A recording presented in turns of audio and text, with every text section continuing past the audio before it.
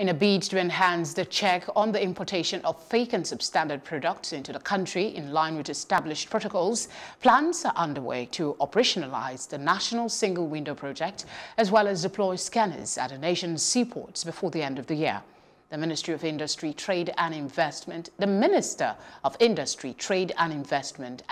Adebayo, stated this on Monday at an investigative hearing on the incessant influx of fake, substandard and counterfeit products into the country organized by the House of Representatives Joint Committee.